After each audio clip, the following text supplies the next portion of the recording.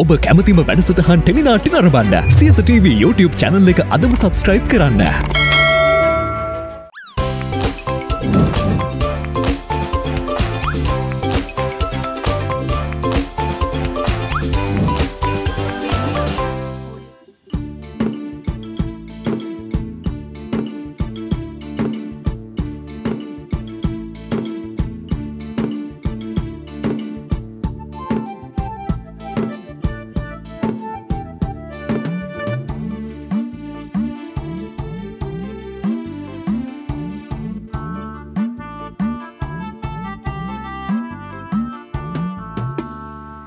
සුබ සන්ධ්‍යාවක් ඔයාලා හැමෝටම.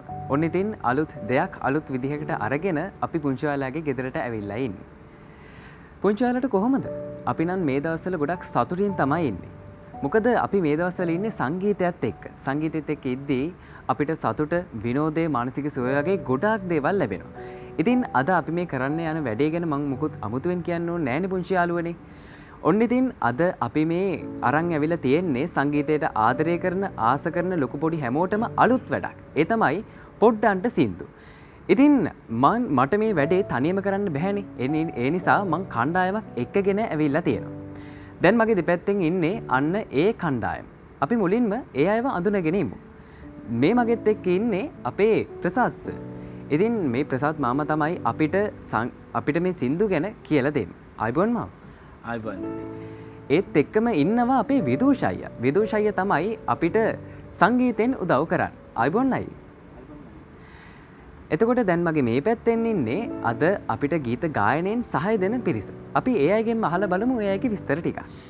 මගේ නම අනුකිල සර්ණයා. මම ඉගෙනම ලබන්නේ කිරිබත්ගොඩ විහාර මහදේවි බාලිකා විද්‍යාලයේ. මම දැනට 10 ශ්‍රේණියේ ඉගෙනම ලබනවා. මම වෙනුරිය ආදිත්‍යා. මගේ පාසල සපුගස්කන්ධ විශාඛා බාලිකා විද්‍යාලය. ඒ වගේම මම ඉගෙනම ලබන්නේ 12 ශ්‍රේණියේ. මගේ නම පබජි නේල්නී. මගේ පාසල සපුගස්කන්ධ විශාඛා බාලිකා විද්‍යාලය.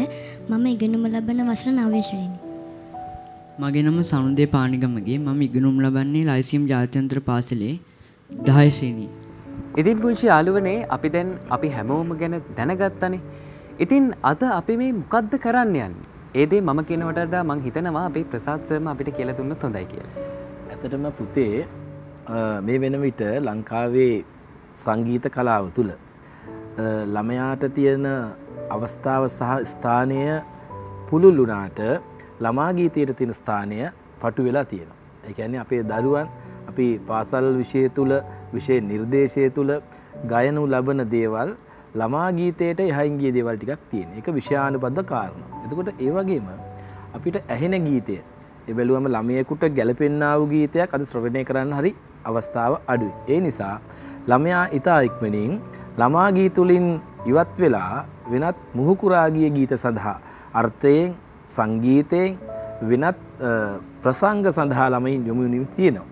ඉතින් මේක ළමා චින්තනය සහ ළමා මනසට යම් පීඩනයක් කියලා මං හිතනවා. මොකද ළමයාගේ බුද්ධිය ප්‍රවර්ධනය කරන්න, සටහන් කරන්න, දියුණු කරන්න මේ අපිට ළමයාගේ චින්තනය ඕන වෙනවා. කියන්නේ ළමයා හිතන පතන දේ අපි දරුවාට දෙන්න ඕන.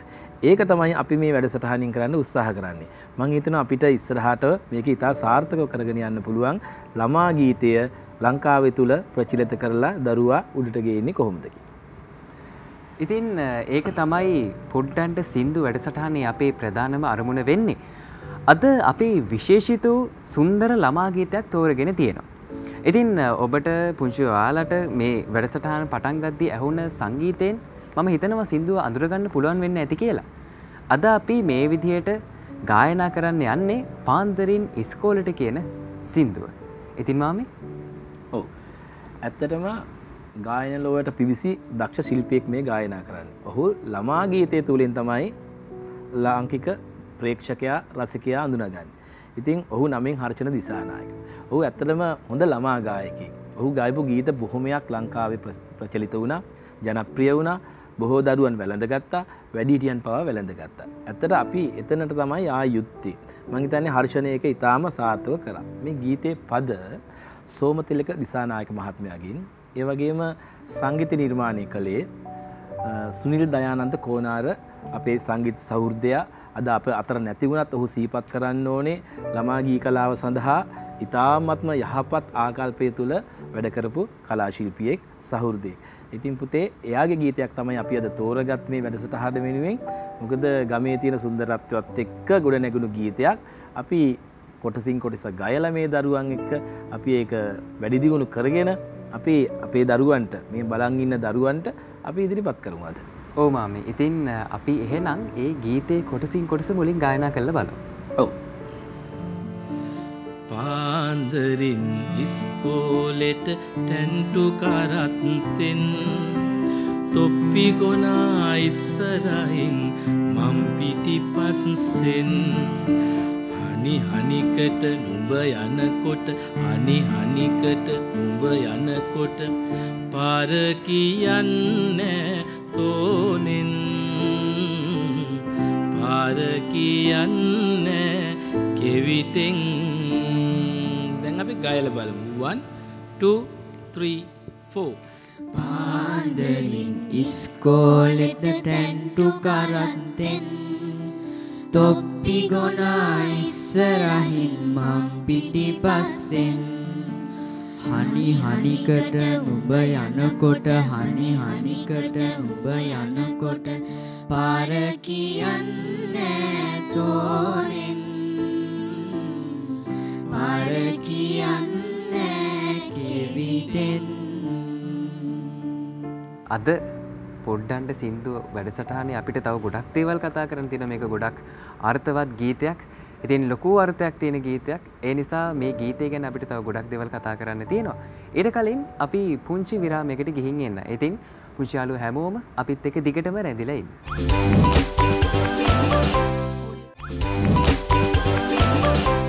විරාමයෙන් පස්සේ අපි ආයෙත් එකතු වෙලා ඉන්නේ පොඩ්ඩන්ට සින්දු වැඩසටහනත් එක්ක. ඉතින් අද අපි තෝරගත්තේ ලංකාවේ ප්‍රසිද්ධ වුණු ළමා ගීයක් වෙච්ච පාන්දරින් ඉස්කෝලේට ගීතය. ඉතින් අපි මේ වෙනකොට ඒ ගීතේ පළවෙනි කොටස කොහොමද ගායනා කරන්න කියලා පුංචි ඔයාලට ගායනා කරලම පෙන්නුවා. ඉතින් දැන් අපිට ගායනා කරන්න තියෙන්නේ දෙවෙනි කොටස. ඊට කලින් අපි මේ සින්දුවෙන් කියවෙන්නේ මොකක්ද කියලා කිව්වේ. ඇත්තටම ගමේ තියෙන සුන්දරත්වය සහ පුංචි දරුවොත් එක්කලා මේ වහු පැටියේ හුරතල් වෙච්ච විදිහේ තමයි ඇත්තටම මේකෙන් කියන්නේ. එතකොට ඇත්තටම ගත්තම අද නාගරිකරණය වෙච්ච සමාජය තුළ මේ දරුවන්ට මෙවැනි දේවල් දකින්න අහන්න ලැබෙන්නේ නැහැ. මම හිතන්නේ අද මෙතන ඉන්න පුතාලා දුවලටත් ඒ අත්දැකීම ලැබලා නැහැ. නමුත් මගේ ජීවිතේ මම ගමක උපන් කෙනෙක් හැටියට පුතේ දුවේ මම මේ සියල්ල අත්විඳලා තියෙන කෙනෙක්. ඉතින් ගෙදර වහු පැටියගේ අම්මා ඒ කියන්නේ ඔහු කිරි දෙනක් හැටියට අපි හඳුන්වන්නේ ඒ කිරි දෙන තුල පැටියා ක්‍රියා කරපු ආකාරය. ඒ කියන්නේ ඒ වත්තේ පිටිය ඇවිද්ද විදිය. ඒක පුංචි දරුවෙක් විඳ විදිය. ඒ වගේ මේකේ යුතුයකම පිළිබඳවත් කාරණාවක් තියෙනවා. මං උඹගෙන් ගත්තු කිරි වලට මං ණය ගෙවනවා කියලා මේ කතන්දරේ කියනවා. ඉස්කෝලෙන් ශිල්පාරන් මං ලොකු මිනිහෙක් වෙන්නම් කියලා ඒ බිව්ව කිරෙට ඇද්ද බරට කළගුණ මං සලකන්න. ඒක දරුවෙක් තුල ඇති කරන්නා වූ යහපත්ම ආකල්පයක්. තමන්ට උදව් කළ කෙනෙකුට නැවත ප්‍රතිඋපකාර කිරීම. තමන්ට උදව් කළ කෙනෙකුට නැවත ඒ යුතුයකම ඉටු කිරීම දරුවා අරගෙන තියෙනවා. ඒක තමයි අපි ආකල්ප වශයෙන් දරුවෙක් තුළ ගොඩනගන්න පුළුවන් වෙන්නේ. ඊට පරිසරයත් එක්ක අපි පුංචි දරුවෝ දුවලා පුතාලා කොහොමද එකතු වුනේ? කොහොමද ඒක වින්දේ? කොහොමද ඔහුගේ මනසට ඒක ගියේ කියන කාරණාව තමයි මේ ගීතේ තියෙන්නේ. ඒක තමයි ඇත්තටම මේ ගීතේ තියෙන සුන්දරත්වය. හොඳයි මාම. එහෙනම් අපි මේ ගීතේ දෙවෙනි කොටස ගායනා කරමු. ඔව්. පුංචි කාලේ උඹට බොන්න ඉරිච්ච කිරි බිව්වලු මං වත්ත පහල උඹේ පිණුම් දැක්කම හින හුනාලු මං ලාඩම් නැති උඹේ පාකුර ගල් කන්දේ දිරි දෙන තරම් උඹේ කඳුළු මට කියද්දි උඹට හොරෙන් අඬනව මං. අපි ගයමු ඔක්කොලත් එකම ගයමු. 1 2 3 4. පුංචි කාලේ උඹට බොන්න ඉරිච්ච කිරි බිව්වලු මං වත්ත පහල උඹේ පිණුම් දැක්කම හින හුනාලු මං ලාඩම් නැති උඹේ පාකුර ගල් කන්දේ දිරි දෙන තරම් උඹේ කඳුළු මට කියද්දි උඹට හොරෙන් අඬනවා මං. හොඳයි මම. ඉතින් අපි මේ විදිහට පාන්දරින් ඉස්කෝලේට ගීතේ කොටස් දෙකම ගායනා කළානේ. පළවෙනි කොටස වෙනමත් ඒ වගේම දෙවෙනි කොටස වෙනමත් අපි ගායනා කළා පුංචි යාළුවනි. ඉතින් මාමේ අපිට පුළුවන් ද මේ කොටස් දෙකම එකට ගායනා කරන්න? පාන්දරින් ඉස්කෝලේට ටැන්ටු කරත්තෙන් තොප්පි ගොනා ඉස්සරහින් මං පිටිපස්සෙන් හනි හනිකට උඹ යනකොට හනි හනිකට උඹ යනකොට පාර කියන්නේ තෝරෙන් පාර කියන්නේ කෙවිතෙන් පුංචි කාලේ උඹට බොන්න එරිච්ච කිරි බිව්වලුම වත්ත පහල උඹේ පිනු දැක්කම හිනහුණාලුම ලාඩම් නැති උඹේ පාකුර ගල් කන්දේ දිරිගෙන තරම් උඹේ කඳුළු මට කියද්දි උඹට හොරෙන් අඬනවා මං. ඉතින් පුංචි යාළුවනේ අද අපි පොඩ්ඩන්ට සින්දු වැඩසටහනට තෝරගත්ත ගීතය තමයි ලංකාවේ තියෙන ප්‍රසිද්ධම ඒ වගේම අර්ථවත් ළමා ගීතයක් වන පාන්දරින් ඉස්කෝලේට ගීතය. ඉතින් අපි මේ වෙනකොට ඒ ගීතේ පළවෙනි සහ දෙවෙනි කොටස් ගායනා කළා. ඒ වගේම අපිට දැන් මේ ගීතය ගැන තව ගොඩක් දේවල් දැනගන්න තියෙනවා. ඒ වගේම අපිට මේ ගීතය ගායනා කරන්නත් තියෙනවා. ඒ දේවල් වලට කලින් අපි පුංචි විරාමයකට ගිහින් එන්න. ඉතින් දිගටම අපිත් එක්ක එකතු වෙලා ඉන්න. මේ පොඩ්ඩන්ට සින්දු.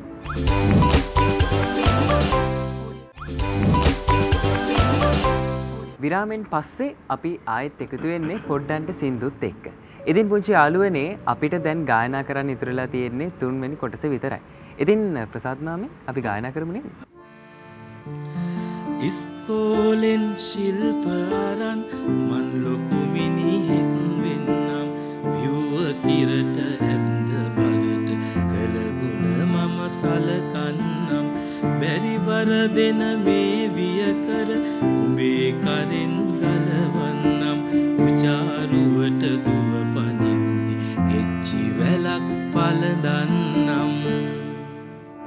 1 2 3 4 ඉස්කෝලෙන් ශිල්ප අරන් මං ලොකු මිනිහෙක් වෙන්නම් බිව්ව කිරට ඇඳ බරට කළගුණ මං සලකන්නම් බැරි බර දෙන මේ විය කර උඹේ කරෙන් ගලවන්නම් උජාරුවට දුව පනිද්දි ගෙච්චි වැලක් පලදන්නම්.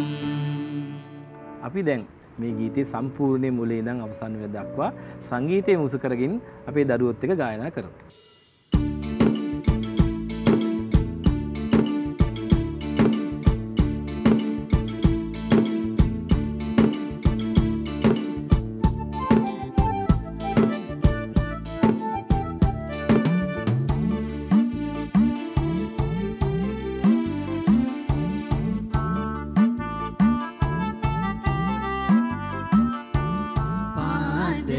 ඉස්කෝලෙට ටැන්ටු කරත්තෙන් තොප්පි ගොනා ඉස්සරහින් මං පිටිපස්සෙන් හනි හනිකට උඹ යනකොට හනි හනිකට උඹ යනකොට පාර කියන්නේ තෝරෙන් පාර කියන්නේ කෙවිතෙන්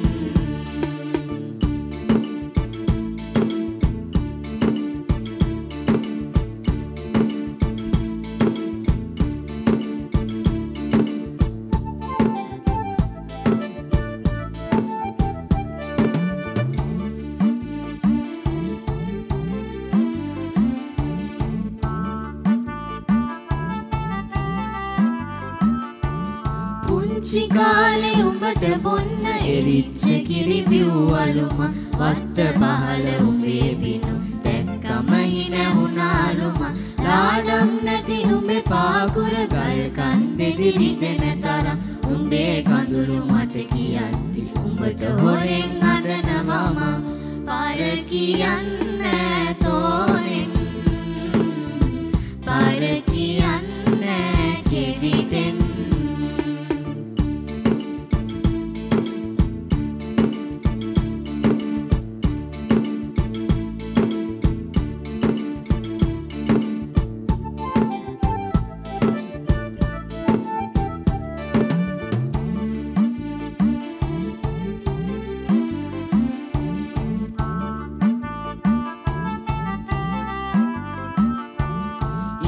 ඉස්කෝලෙන් ශිල්ප අරන් මන් ලොකු මිනිහෙක් වෙන්නම් යුව කිරට ඇත්ත බයට කළ ගුණ මන් සලකන්නම් බැරි බර දෙන මේ විය කර උඹේ කරෙන් ගලවන්නම් උජාරුවට දුව පනින්දි කෙච්චි වැලක් පලදන්නම් පාර කියන්නේ තෝනෙන් පාර කියන්නේ කෙවිතෙන් පාන්දරින් ඉස්කෝලෙට තැන්ටු කරත්තෙන් තොප්පි ගොනා ඉස්සරහින් මං පිටිපස්සෙන් හනි හනිකට උඹ යනකොට හනි හනිකට උඹ යනකොට පාර කියන්නේ තෝනෙන් පාර කියන්නේ කෙවිතෙන් පාර කියන්නේ තෝනෙන් පාර කියන්නේ කෙවිතෙන්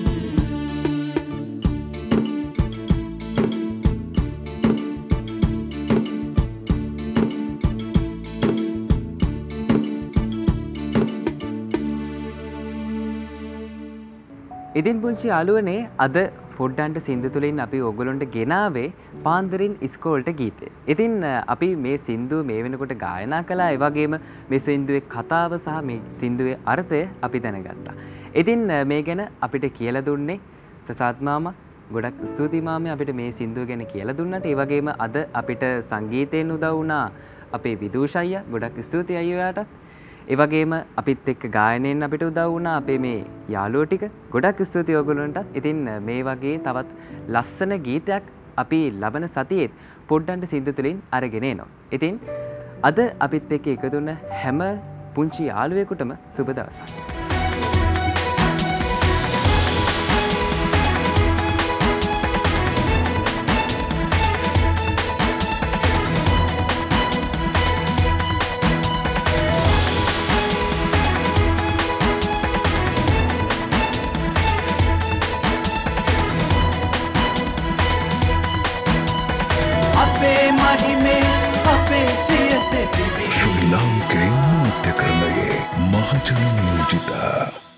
දිනපතා අලුත් වීඩියෝ සහ ප්‍රවෘත්ති නැරඹීමට ඉහත බටන් එක ක්ලික් කර සියත TV සබ්ස්ක්‍රයිබ් කරන්න.